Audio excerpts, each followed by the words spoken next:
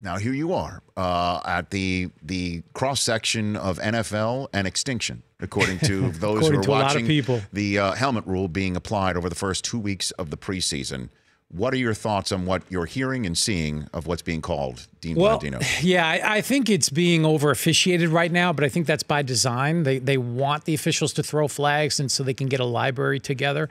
And that's no different than other point of emphasis fouls that we've had in the past. Preseason fouls are always higher per game. Last 5 years, you have 4 more fouls per game in the preseason than you do the regular season, so they do drop. 51 fouls in 33 games, roughly 1.5 per game. That's a high number for a specific player safety foul, but I think that number is going to drop. They're actually having a call today with the competition committee, which is unfortunate because the two greatest minds in sports officiating are here. That's correct. And we're not on that call. Hey, look, I'd love to be on that. So what do you think is being discussed on that call, having been through calls like this before? Yeah, I think Al Riveron, my successor, he's on that call. They're talking about all of the fouls that have been called, some that weren't, how comfortable he feels with how the officials are doing from a consistency standpoint. And I think they're getting ready to put together a tape that'll go out to everyone after the preseason ends, just so they can provide more clarity as we go into week 1. But I mean, how's that going to work? I mean, some of these. All right, let's take it one step at a time. Did you, when you were the head of NFL refs prior to preseason, say call more, because I need a library of video? We did. We would always say, when in question, throw the flag. Because it's easier to tell the official we don't want that called than we do want it called. We can always pull it back. So that happened in 2014. We had the points of emphasis with defensive holding.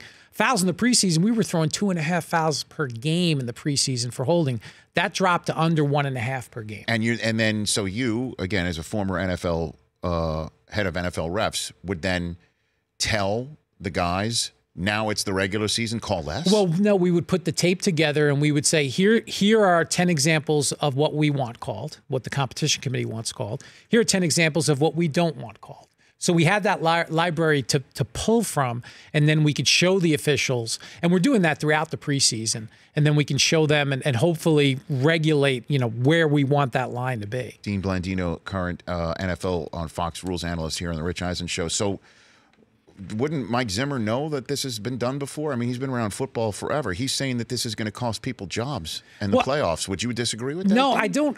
Look, officiating calls are always, whether it's pass interference or the helmet rule, they're always going to impact games.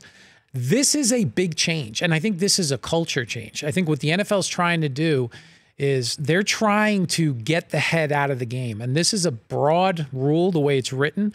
And I think we're seeing a culture change. When I started in '94, one of the first projects I worked on was a hit on defenseless receivers tape. And it had guys like Chuck Cecil and Mark Carrier and some of these safeties, and they were just killing people. And if you put that tape on today, I don't think there's anybody that watches football would think that was okay. And that was acceptable back then. And then in '95, they changed the rule on defenseless players, expanded it. Players had to adjust, and they did. And I think that's what we're seeing now. Well, we had Josh Norman on yesterday, and he's like, adjust how? Because some of these calls that we're seeing in the preseason, these players are just bracing themselves for impact that they're not creating. And we're seeing a flag called on the defender. That's the key. That's the adjustment. But how is that even fine to be called now just for the sake of getting tape for a library that will be put out to teams and coaches before the season when it's freaking fans out? I think where the direction to the game official isn't just throw. It's if you see what you think is a foul, typically you tell the official, you got to be 100% sure to throw the flag. Right. What they tell them is, okay, if you think it's a foul, it's close, throw the flag. That's all this is. And Josh's point and Richard Sherman, and these guys are thoughtful guys, and they get it. But the key is the league put out tape, position-specific tapes. I don't know if you've seen them. Head coaches, Mike Vrabel, Doug Marrone, Todd Bowles, they all did a tape. And what they were saying, and if you watch these tapes, it's knees bent, pads low, head up. And that's really what they're trying to do. Get the players to keep the head up. Not always possible. And that's fine. Not always possible. Look, I told you this backstage. I'll say it here when we're in front of microphones, in front of everybody.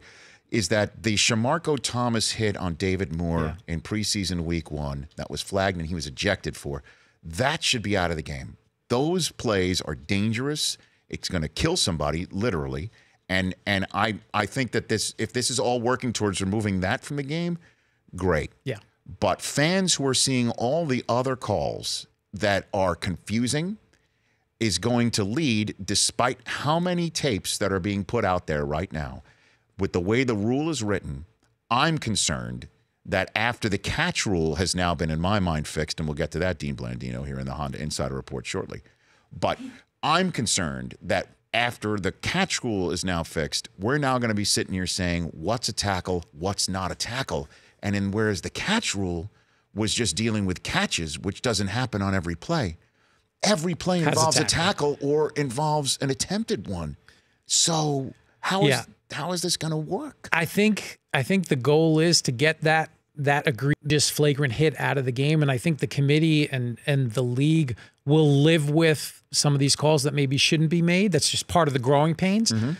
But I really feel like today on this call and the direction they're going to go in is they're going to narrow it down. I think they're going to narrow it down, make it less broad, at least how it's being applied, to where, we talked about maybe it's more the crown of the helmet, because a lot of the incidental contact with the helmet is the side of the helmet versus really lowering the head in that traditional spearing posture. So I think they're going to narrow it. I think we're going to see less calls during the regular season. And again, but it is a culture change, and they're trying to get that real flagrant hit out of the game. And so just to, I guess, put a button on it here, Dean, because again, I have the rule as it's written. It's a foul if a player lowers his head to initiate and make contact with his helmet against an opponent. Contact does not have to be an opponent's head or neck area. Lowering the head and initiating contact to an opponent's torso, hips, and lower body, also a foul. So to me, I've never seen somebody try to initiate contact and harm somebody with the side of their helmet. They're not coming and like sort of most of the hitting time somebody with the side of their helmet. So to maybe put in the language today, will they put in language today to say crown of helmet? I don't. Because the side of the helmet, if you put it in crown of the helmet, then some of these tackles that we're seeing that look to be great form tackles, the helmet is to the literally side of the body of the player that they're trying to tackle. And it's that shoulder, but the side of the helmet does make contact. Yeah. That if we're somehow codify it to take those out of the flaggable moments, maybe we've got something. They might. I don't know if they're going to change the actual language, but the direction to the game officials, because again, if you initiate with your helmet, then by definition, it's not incidental. And I think that's the hard part for the official in real time. They can see the player lower the head, but did he initiate with the helmet or did he initiate with the shoulder, and was the helmet contact incidental? That's kind of where we have to get to from a consistency standpoint. The Rich Eisen Show, weekdays at noon Eastern on Audience.